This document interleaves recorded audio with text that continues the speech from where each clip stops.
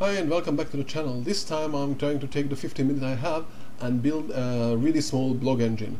I'm going to use as the framework the Perl Dancer framework that you can see here, perldancer.org, and I'm going to use obviously Padre and the Padre on Strawberry distribution, so I'm going to use it on Windows.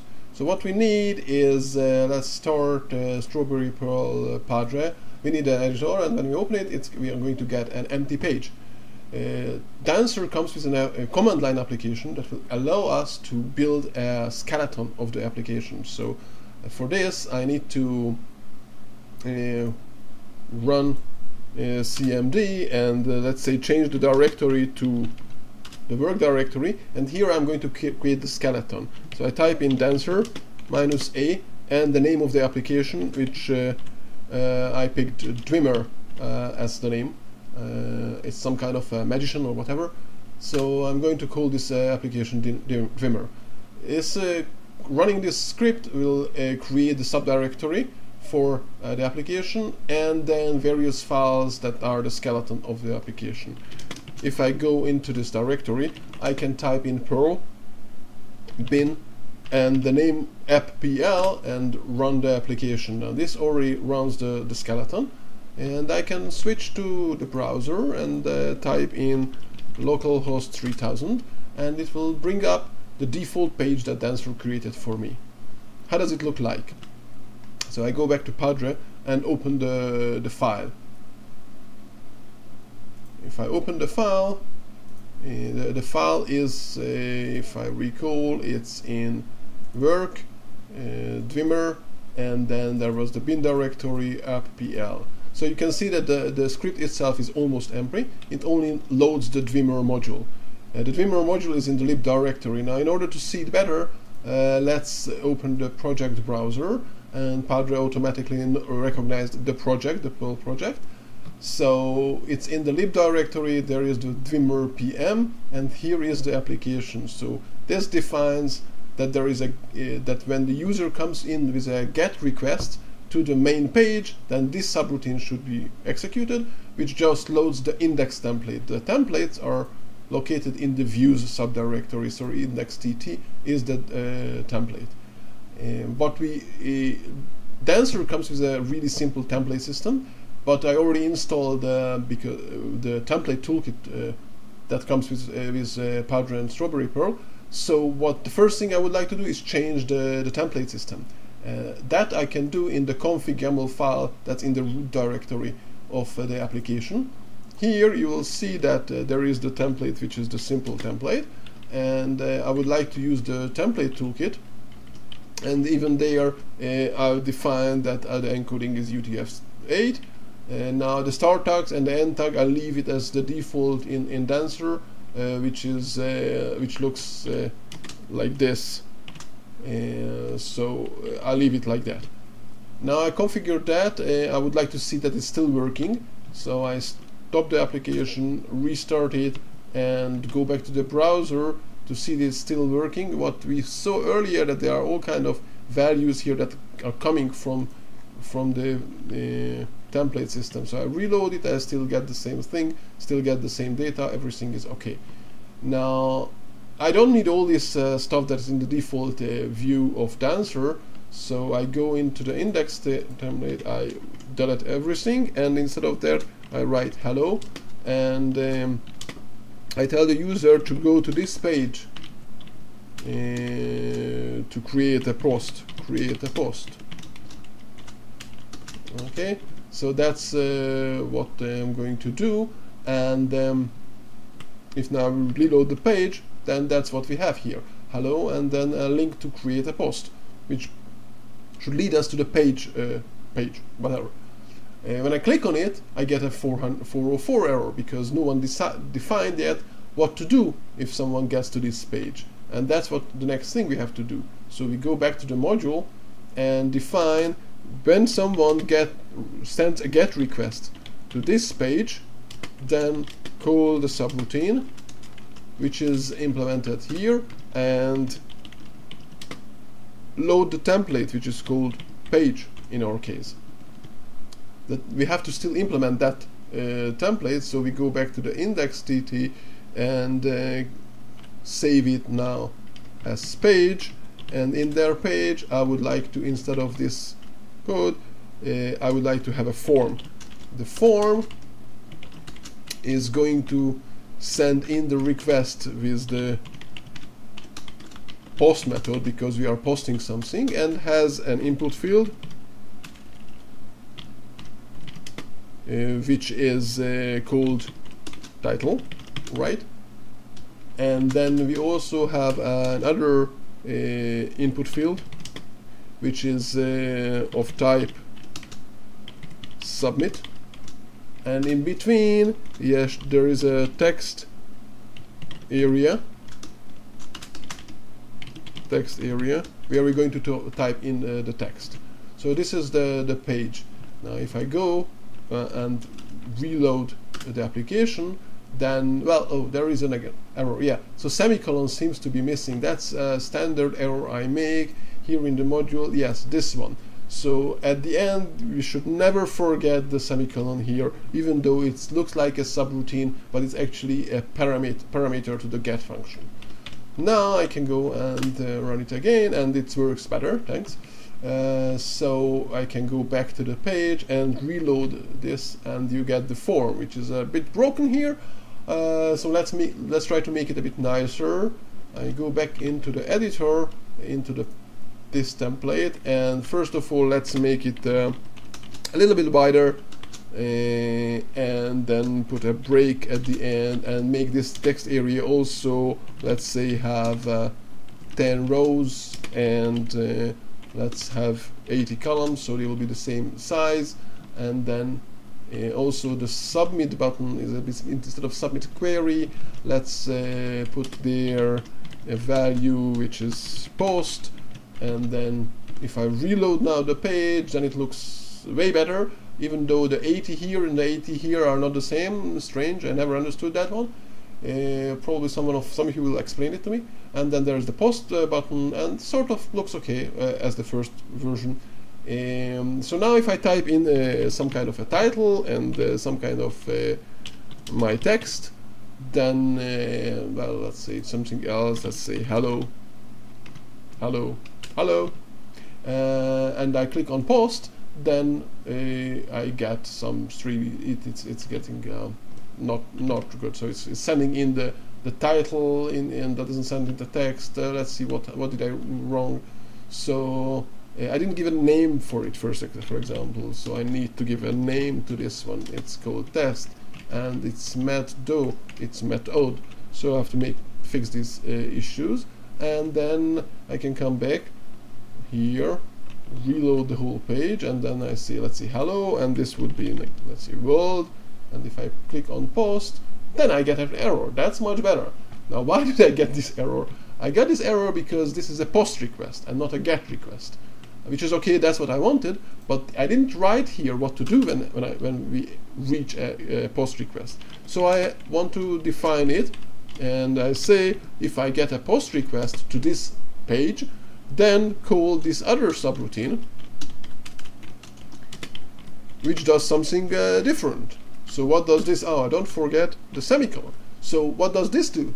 This needs to get the params method, and from there to fetch the title value. And the first thing, let's see, just return this one. So I stop this, restart the application, and see again. If I reload the page and resend the data, then I get back hello, which is what the title I wrote. So that's okay, that works. Now we need to save it somewhere. I could use some kind of a database, but I wanted to make it more simple in this case. So we're going to use a JSON file. Now where is the JSON file? We have to define it in the configuration file. In the configuration file, I type in Vimmer, which is the name of the application, and then below this I will save all the data of the application. And then let's say I call the field JSON and put there the name of the file where I'm going to save all the data. So this file is going to be my database. And how do I get this data? I type in config, and this function gets me all the configuration data.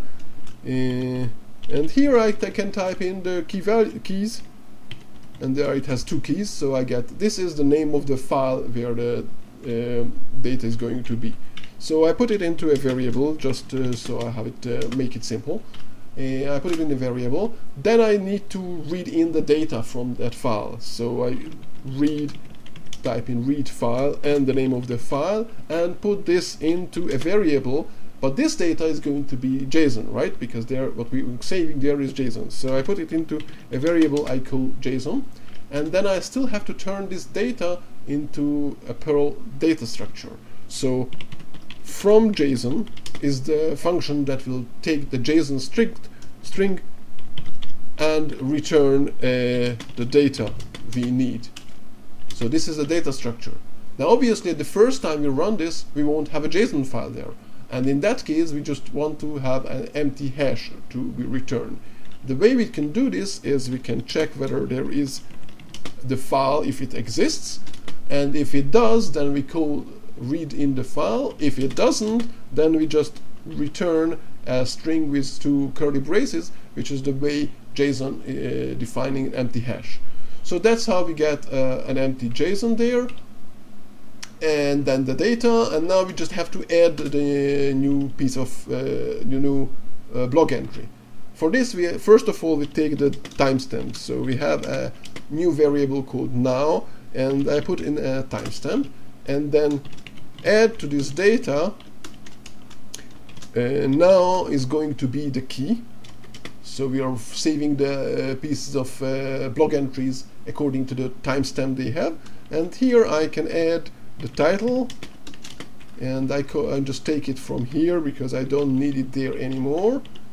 And I also have the text from the user, and this is from the params text. And that's it.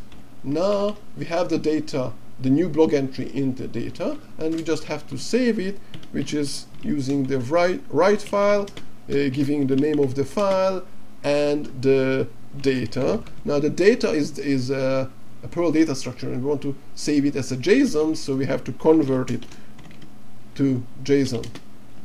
And that's it. Now once it's done, we want to save this thing. We want to show something to the user, and we want to redirect the user to the root, to the main page. Now on the main page we don't yet show that the content is, but let's see how does this work. So for this to work, I'll have to stop the application again and start it again, and if I didn't make any mistakes, then it might even work. So this is the form. I filled it in, and then I click post, and I get a runtime error. So this is the error. Oh, can't locate object method write file. Well, obviously, because the from JSON and the to JSON functions are part of Dancer, but the read file and the write file are not. So we have to load a module that will provide them. Use file slurp is the name of the module, and it provides a read file and a write file function. So I save them. Now I have to restart the application because I changed the code, and try this again. So I go back and post it again, and here we are. So it says it's okay. It returned to the root web page, the main web page, but I don't see any data yet. So let's see first of all if the data was saved.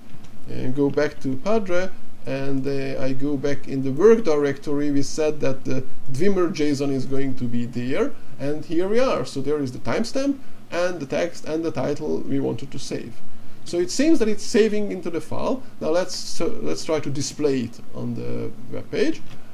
For this we go to the main page, and here what we need is to read in the data again, just the same way as we did it here. So the simplest thing now is just to copy paste this data, and then we have all the data in this variable called $data, and we would like to send it as a parameter to the template. So we just send in as a parameter to the template. In the template, let's see what's in the template. So this is the page here is the index template. So in the template, we would like to show the data, which is actually that's a hash. So how do we fetch a hash in the template toolkit and display to the user? In template toolkit, it's a generic thing. So you have a for loop, and then you put in a variable, which is, let's say, a page, and then that's in, and we have the data, right? The data is a hash, so we have to fetch the keys of it, a dictionary also called, and we would like to make them sorted, so we sort them. And that's the way to go over all the elements in this hash, and then we end it this way. Inside, now I can display the actual content of this variable called p, which is going to be the timestamp. Now if I go back to the I have to restart this because I just changed the code as well. So if I reload this page, then we see the timestamp of the only post we had. Now that's not really nice. We would like to see the title and the content. The way to do this in the template toolkit is to say that I would like to print the data, and then the p is now a variable, so I put a $sign in front of it, and the title key of it. And after that, we would like to see the text, right? So we would like to see all these. If I go back to the web page and reload it, I don't need to restart the application because I only changed the template. And I see hello world, which is the title and the text. And a little bit let's make it a bit nicer. Let's put an h2 around the title, and let's put a horizontal row in front of the blog entries. So here we are, there's this title part, and then hello is the title of the post. And well, now let's create another post just to make sure that it's still working. So second post, more text, and post. And here we are. So we have now a first post, a second post, and we have a blog engine. So thank you for watching. If you want to post on the Dwimmer, there is actually Dwimmer.org, so you can see it, and you can go to perldancer.org and download. It's cool. I like it. Thank you very much for watching. Bye bye.